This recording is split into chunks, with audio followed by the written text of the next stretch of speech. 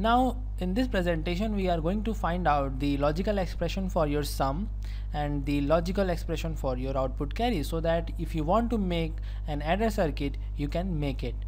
This box you can see here is your full adder, and what is inside this box, actually the combination of your logic gates we don't know. And you can see that A, B and C input are the three inputs to this full adder, and the sum and your carry output are the two outputs of your full adder. Okay, so how we are going to find out the logical expression, or you can say that the combination of the gate inside this box? We will do it by using the Karnaugh map. So I have already made the table for your inputs, that is A, B and Ci, and depending upon this input and by using the concept of addition we will try to find out the sum and the output carry. Very easy. I hope you have followed my presentations so that you know how to add the binary numbers. We are going to add A, B and Ci to get the sum and the carry output. So in your first case both A, B is 0 and also the carry input is 0. So the sum is definitely going to be 0, and also there is no carry output, so it is also 0. Now A plus B, 0 plus 0 is 0 and 0 plus 1 is going to be 1, so sum is 1 and there is no carry generated, so the carry output is 0. So in our third case A is 0, B is 1, so A plus B, 0 plus 1 is your 1 and 1 plus 0 gives you 1. So again sum is 1 but the carry output is 0. In our fourth case A is 0, B is 1, so 0 plus 1 is 1 and 1 plus 1, the carry input is 1, so 1 plus 1, sum is 0 and there is 1 carry. Now most of you might be thinking that how this thing is possible, 1 plus 1 is 0 and with 1 carry. So let's see it here. Actually this is an extra work that I am doing right now, because in my one of the lectures I have completed this thing in a great detail, so it is recommended to you to go to that lecture from the playlist. But if you don't want to do that, then let's see it here. Let's take a decimal number 7 and add it with another decimal number 6. So you are very good in these things, the decimal addition. 7 plus 6 gives you what? 13. So you write 3 here and it gives carry 1, and of course here it is 0 and also 0 7 is there, so carry is 1, so 1 plus 0 gives you 1, so you say that the result is 13. So did you ever thought that why we took this 1 as a carry and just placed it here? It is because that in decimal the base is represented by R, the radix is same thing, and R is your 10. Okay, so in decimal the base is 10, and whenever you complete a base in the addition you just put forward the 1 and keep the remaining thing. For example, in 7 plus 6 we are having 13, we know it is 13, and 13 can be written as 10 plus 3. So 10 is the base, so we just added 1 at the next weight. Actually it is all dependent on the weight, they are all weighted codes, so we put 1 here and the 3 we keep, and that is why we do this thing in the binary. Because when you add 1 then what actually happens? 1 1 is what? 2, and in binary the base is 2, so 2 can be written as 2 plus 0. So we will put a carry here and we will make the result 0, we will keep the result 0, like we kept 3 here. So you just remember that we want to make the base, and the rest number we will keep, and whatever the base we will put forward it as the carry. So we will keep 0 and 1 as the carry, so the carry output is 1 and the sum is equal to what? 0. So that's why we did it here. Actually it's all dependent upon the weighted codes, so it will be much better if I explain you by taking the weight of the corresponding positions, but it will be really out of scope of this presentation, because I have to complete this presentation in the limited time, the full adder circuit part, and I cannot explain you this addition of the binary numbers. For that, go to the playlist and in that search the binary addition. You will find it very easy to understand. So let's move to our circuit part. Now in this case, the fifth case, A is 1, B is 0, so 1 plus 0 is 1, and Ci is 0, so 1 plus 0 is again 1, sum is 1, and carry output is going to be 0. In this case, 1 plus 0 gives you 1. Let's do it. 1 plus 0 gives you 1, and 1 plus 1 gives you 0. So the sum is 0, but the carry is 1, like this case. In this, 1 plus 1 gives you 0 and carry is 1, and 0 plus 0 gives you 0 with carry 1. Again, in the last case, 1 plus 1 gives you 0 with carry 1, and 0 plus 1 gives you 1. So there is sum 1 and carry also equal to 1. Now we got our sum and also the carry output. So the next step is to make 8 variable K-map. Why 8 variable K-map? Because there are 3 variables involved, and 2 to the power 3 gives you 8. So there are total 8 cells K-map. So this is our 8 cell K-map. We will write first the MSB, which is A, then B, and then LSB CI.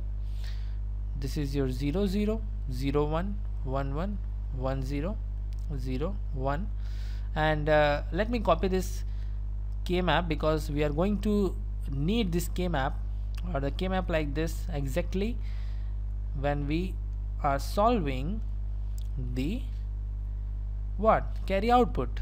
So let's copy it down, and now we'll move to fill up this map. So let's fill it down. It is for sum, and this K-map is for the carry output. So 0 1 1 0, so 0 1 1 0, 1 0 0 1, so 1 0 0 1. Now you can see here that a very interesting pattern is appeared. Why it is interesting? Because you will find that you cannot group any of the ones together. This one cannot be grouped with any of the ones. Similarly, this one, and this one. And this particular pattern we call as checkboard configuration. Checkboard configuration, and it is something I have explained you when we were in the lecture of your parity checkers. Okay, so this is the checkboard configuration, and if you studied that lecture, then you might be knowing the result without solving this thing. So let me write it down directly. The sum is equal to A XOR B XOR Ci. So you have to remember one thing in the checkboard configuration is that whenever it appears, the output, the sum, is equal to the XOR combination of the all inputs. For example, if we were having the 4 inputs A, B, C, D, then the sum should be what? A XOR, so S should be what? It is not the sum. S is any function. S is equal to A XOR B XOR C XOR D. So you have to just take the XOR operation of the given inputs in case of checkboard configuration. Now we are going to find out what is the value of C0 or C output by using this K-map. So let's fill it down. 0 0 0 1, so 0 0 0 1, 0 1 1 and 1, so 0 1 1 and 1. So we don't have any checkboard configuration in this case, so let's make the groups. The first group that I will make is the group of these 2 ones, then this is our second group, and this one is our last group. This is the simplest thing that anyone will do with this particular K-map, but there is a twist that we will see after this, after finding the values of this particular implicants. So C output is what? From the first group we are going to get BCI, or from the second group we are going to get A, and Ci is changing from 1 to 0, so it will be 1, and B is same and it is 1, so A B. Similarly, from the third group we are having A and Ci. So this is what we are going to get if I just directly solve this K map. But there is one way also this C out is written in many books, is that A, B or Ci A XOR B.